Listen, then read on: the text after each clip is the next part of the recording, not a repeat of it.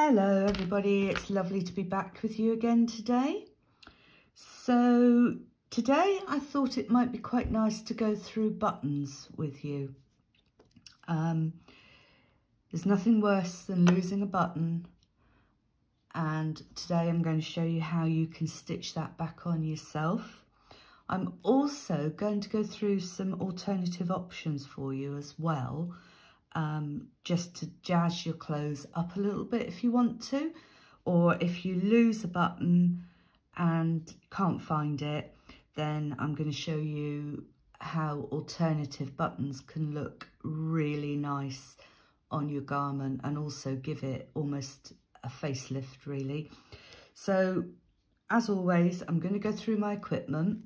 The first one I've got, we won't be using today, but I just love it, so I had to show it to you. It's wood, which again I really love because it's not plastic, and it's a real focal button, and I'll show you it on the cardigan we've got in a moment, but I won't be stitching that on today. But the process of stitching this on will be exactly the same as stitching this one on. It's still a 4-hole button, so the process is no different. The next one I have is a little toggle. Now I will be putting this one on today for you because it is slightly different. It's not a 4-hole, it's not a 2-hole. You'll see that there's a tiny little groove there. Now what will happen when we stitch that on, we will stitch it on that way, and the cotton will just sit in that groove and just be like that on your cardigan. So it's really quite a different look. And then we have, I have to say, probably my favourite, which is the pussycat button, and it is 2-hole. So that will be one of the standard type buttons that you would put on, although it, you know, it does look very different and placed on the cardigan. Again, I think probably you would only use one just to give it that pop factor. So we'll call him Henry, so I'll put Henry there for a moment. I then have a leather one, which again I absolutely love, again because it's not plastic, and it's really nice. Now we call this one a shank button, so slightly different process of stitching it on, but obviously we'll go through that. And then I have another couple of shank buttons, and they're just different styles really to show what you can use on a cardigan. So you could really put a whole set of these two. Sorry, just turn it so you can see, or not. You know, you could use it as just one focal button. So then we come to a set I have here. Now these are really pretty, and they're wood, again 2-hole.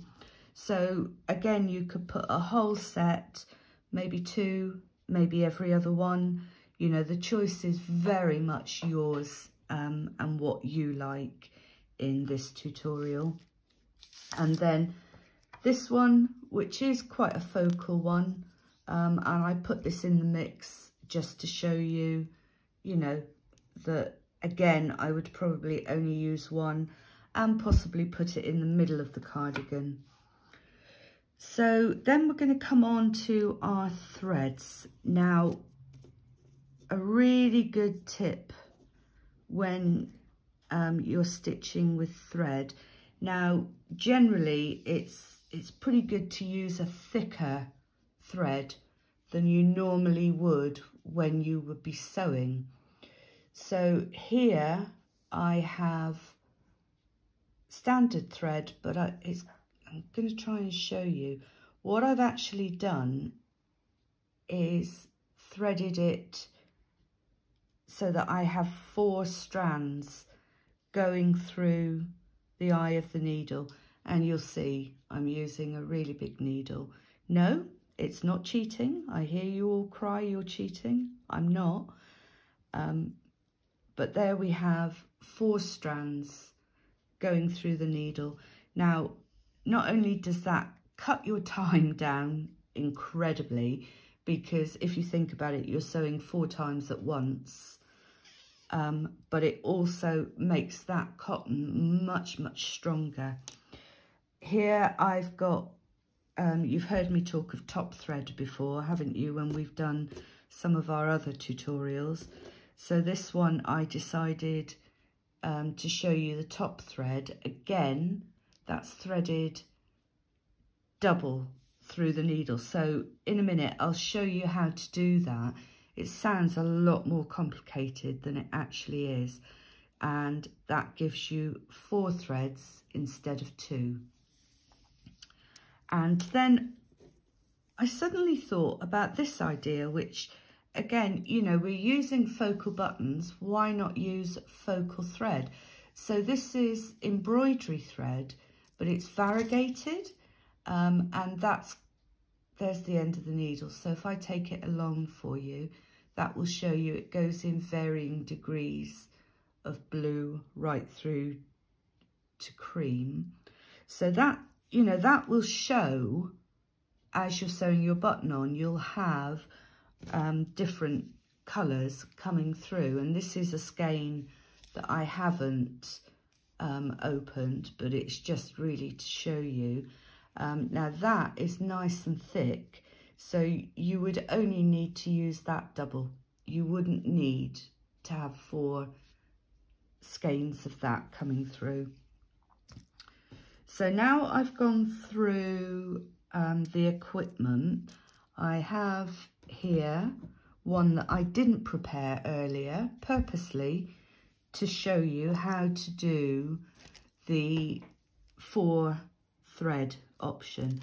So you'll probably lose my hand a minute, but I'm just going to pull off, and remember you'll need double the amount you would normally use, because obviously, you know, it's going to be double through the needle. So get the 2 ends of your cotton and put them together like so. So there we have our 2 ends, as you can see. Now normally we would thread one end, pull it through and tie a knot so that it's double, but today what I'm going to show you is putting 2 pieces through the needle like so. There we go. Okay, so that's gone through, and then we'll pull it right through, and the loop I've just looped around my baby finger, but then you'll get your ends even like so. Do your knot, and there you have your 4 threads through your needle. And as you can see, I pulled off an awful lot of cotton, but because we're doing it 4 times, it does make it quite short, so you will need to pull off quite a bit for that. So that just explains a little bit about the equipment that we use. So I'm just going to clear a little space here, and then I'm going to introduce you to our beautiful oh, it's stunning, this cardigan. Now this has been given to us by Onloan to show you the button process. Lovely, lovely company. Do look it up. That's online, and you'll find it online, basically. And they are a clothing rental company, and they have some of the most beautiful clothes I've seen. So this cardigan that they've loaned us is Alexa Chung, and oh gosh, it's so soft, so pretty. And of course, a cardigan like this gives you a lot of opportunity to, you know, just add your own little signature to it. So as you can see up here, we've lost a button, which luckily was kept. So that is the button there. But for this purpose, I'm going to show you the effects of some different buttons. So before we start the sewing, I actually want to just show you what can happen and how we can lose these buttons and why, really, because it just gives you a good insight. Now here you will see, and I know you will have all suffered with this, we have a button just hanging off here, and then you have this piece of thread. And I don't know if I can show you completely, but you see this piece of thread and you can't help but pull it. And as you pull it, it completely unravels, and voila, the button falls off. Now, the reason this happens is because all buttons, when the garment is new, are basically put on by machine, unless, you know, they're handmade or a bespoke garment from a seamstress, something like that. So when you get one of those little threads hanging, basically what's happened is the machine hasn't quite finished off when it's been stitching the button. And I don't know about you, but when I see that, I know exactly what's going to happen, but I can't help but pull it.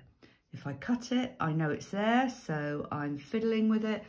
So the best thing is just to get rid of it and start again. Now, when we're sewing the buttons on, we obviously, of course, finish it off properly, which doesn't allow that to happen. So just a little insight into what happens and why.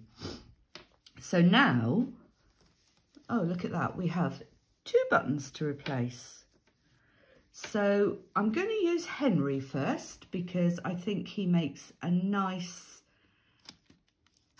top button.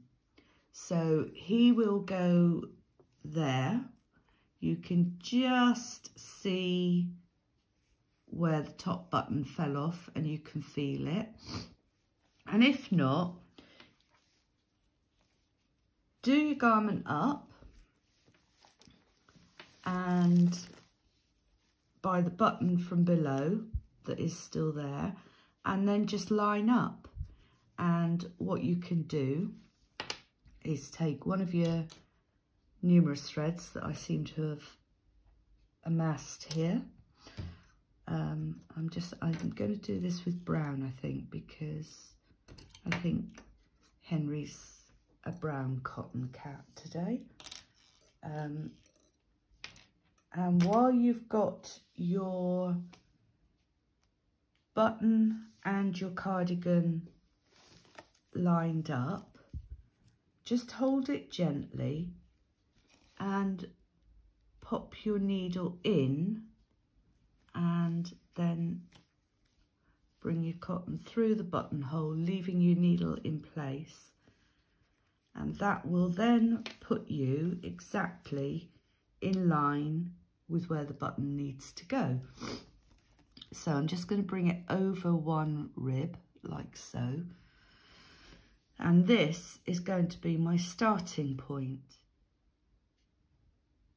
I can all hear you shouting at me, but the knot is on the right side of the cardigan. Yes, it is. But as you can see, when we put Henry on, like so, now I've rested him exactly on that knot and then brought my cotton up through the first hole. he is going to completely hide that, so we don't have to worry. Now, literally, all I'm doing is putting my needle down through the next hole and just making sure I've got no bubbles in my cotton as I'm doing it.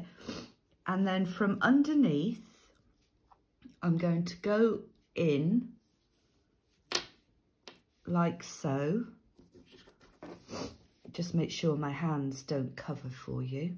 And I'm going to feel around for the hole, which I can't find at the moment because I've turned Henry round. Oh dear, he was upside down. So tighten that up, and then I'm going to go in, and there we go. I've found the next hole. So what I'm going to do is come up through that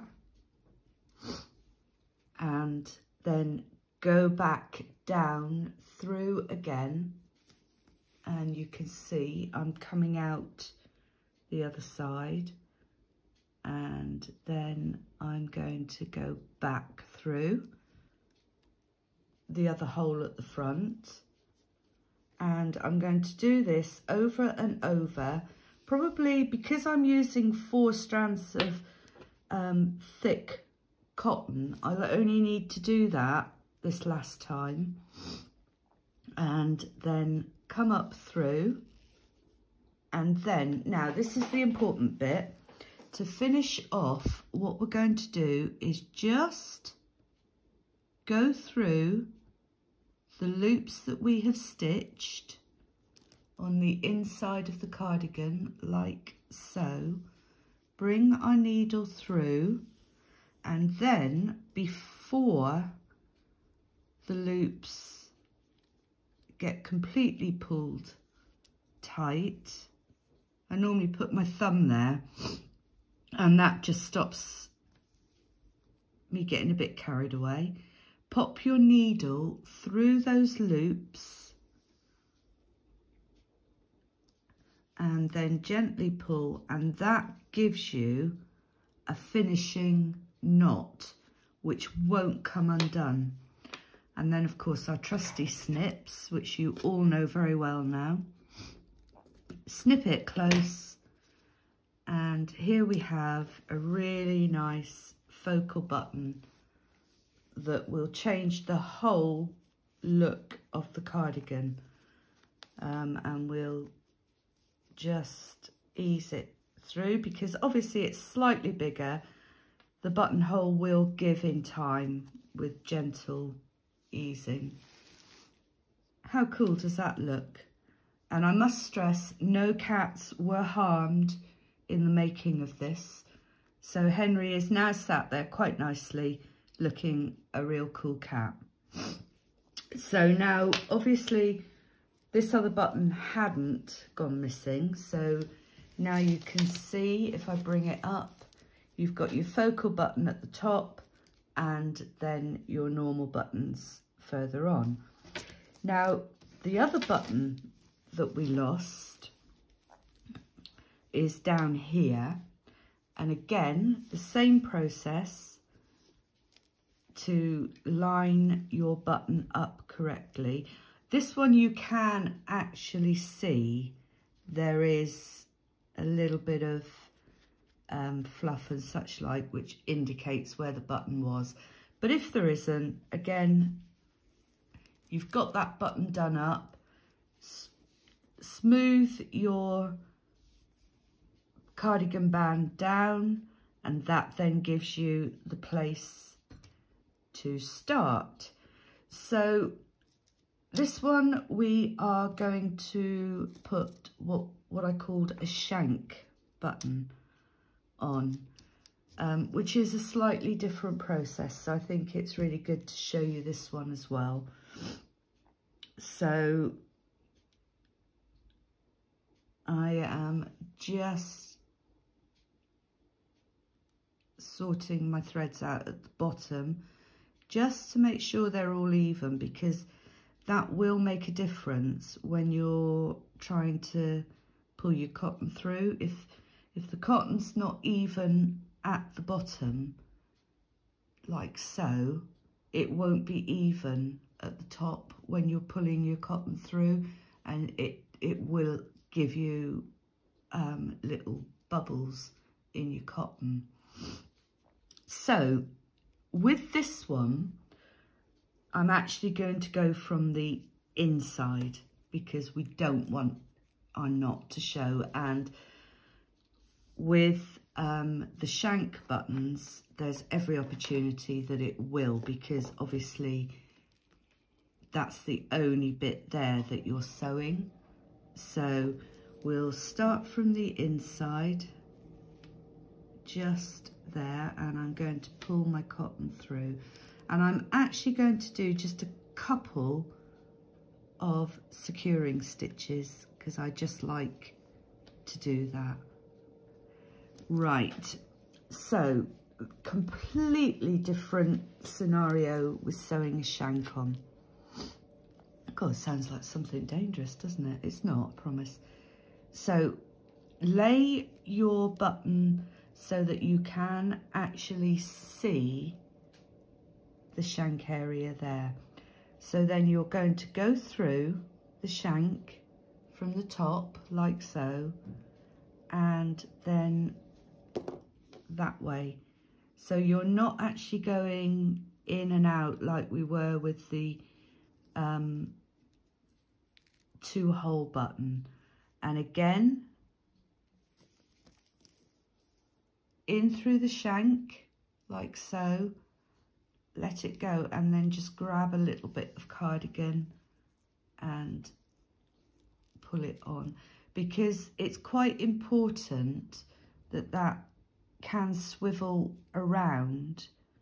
Otherwise, if it's too tight and it can't move, what will happen is it will pull the wool of the cardigan, whereas when it's moving like that, all it's doing is pulling on the cotton, and that's more important really.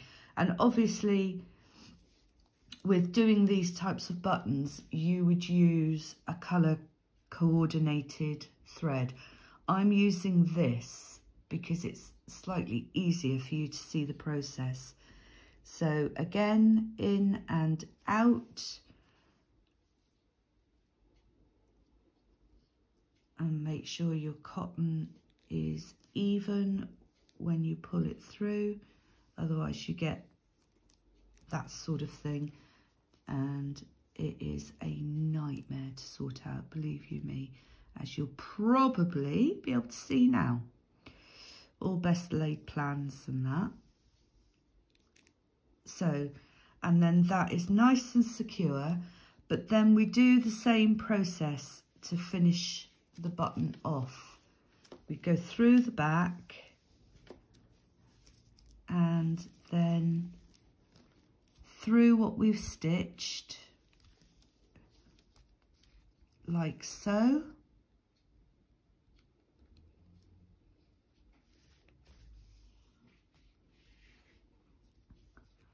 and then loop through. There we go, and snip. Now this is the leather one, and again it's just like a toggle really, but it's just so cool. And you know, they just take, when you put slightly bigger buttons than you're used to, they just take a little bit of, you don't have to pull and tear at it, just ease it gently through. And again, that gives a whole new look to your cardigan. So now I'm going to show you a button with a 4-hole. So I think what we'll do, we'll take our leather one off again, because obviously that's not going to stay on there. Now this you will have to be extremely careful with, because the last thing you want to do is snip the wool of your cardigan, because then we'll be going back to our darning tutorial. So just gently ease your fibres out, which you can do, just takes a little time. And this, you know, just very gently, very easy, and ease them out. Now I'm using snips, but I would recommend a little stitch ripper for this, which you can get from any haberdashery store. But then again, you know, this is to show you, so you wouldn't really want to take a button out once you'd stitched it on. So this is the button that actually came off. So I'm going to stitch this back on. I'm just going to make sure that I have enough in my needle. Yes.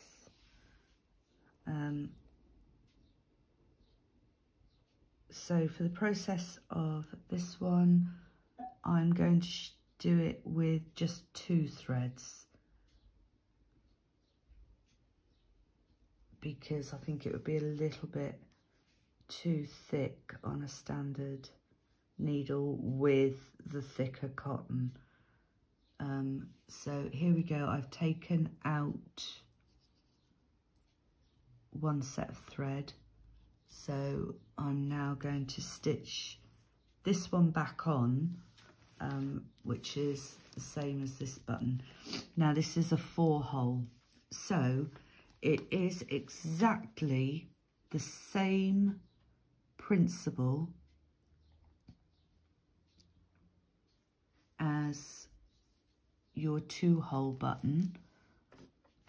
So what you will do, you'll lay your button on and then come up through 1 button, and it's always good to, if you're sewing back a button back on, it's always good to follow the way the other buttons have been sewn on. So these have been sewn on vertically, so I wouldn't then want to go and start sewing horizontally, because it will look different. So in like so.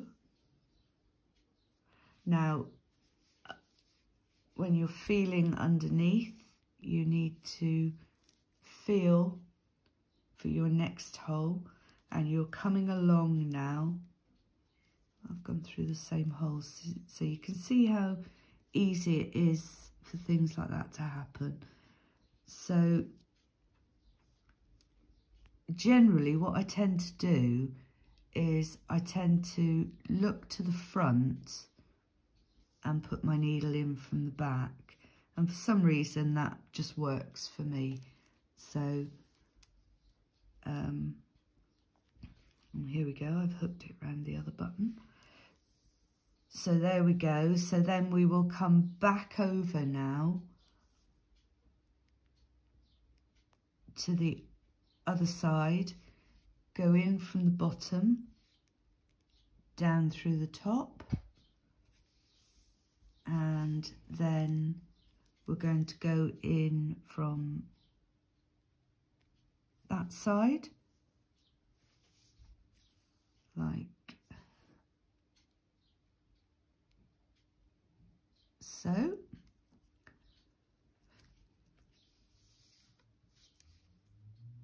And keep doing that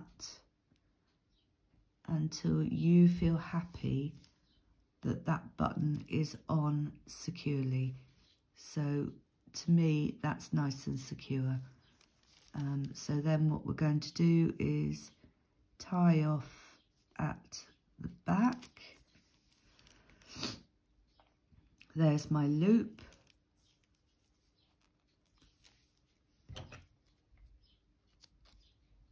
Snip it, and there we have one restitched button. As you all know, I like my little hints and tips. So when you purchase a new garment with buttons, a great idea is just to grab a little bit of clear nail polish, and if you just dab a tiny little bit over each piece of stitching on your button, that will stop any of the threads becoming unravelled, and it won't be a permanent fix, but it will keep them on there for a lot longer if they were going to come unravelled. And then our lovely little wooden buttons, I'm going to show you, I'm not going to stitch them on, but I'm going to show you how a set will just absolutely brighten up and make a garment into almost a totally different look. So I hope you've enjoyed this, and I hope that it's been useful for you. Once again, I must thank Onloan because it was very kind of them to let us use this cardigan for the tutorial. And also, don't forget, anytime there's something that I haven't shown yet that you would like to see, please contact me and we can do a tutorial on that for you. So once again, thank you for listening, and we'll touch base again next week. Bye bye.